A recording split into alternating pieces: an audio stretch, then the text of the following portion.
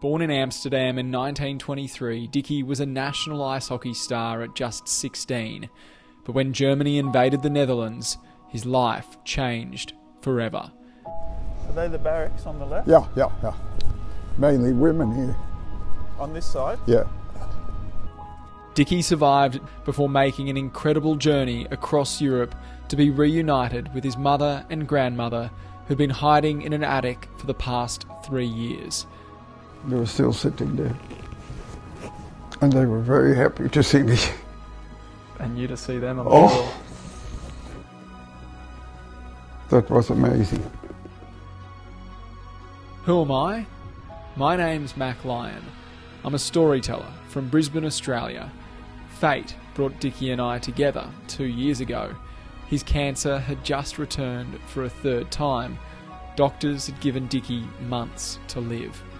When I first heard his story, I knew the world needed to as well. And that's been my mission ever since. The Flying Dutchman podcast that chronicles his life has now been downloaded more than 30,000 times by listeners from more than 35 countries.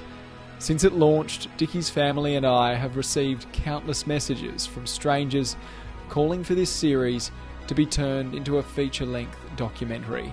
Now, with your help, we plan to make it happen. At almost 100 years old, Dickie will be making his final journey back to his home city of Amsterdam to celebrate this milestone birthday in June. But this is about more than just a celebration. It's about capturing the story of a survivor and sharing his wisdom with the world.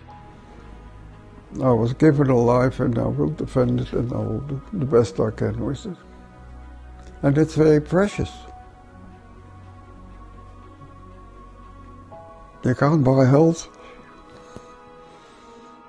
His story is a powerful reminder of the harsh realities of our not-so-distant past and the important lessons we can still learn from them today. So far, this project has been entirely self-funded, but we need your support to ensure that the Flying Dutchman's tale doesn't end there. To donate, head to storiestold.com.au.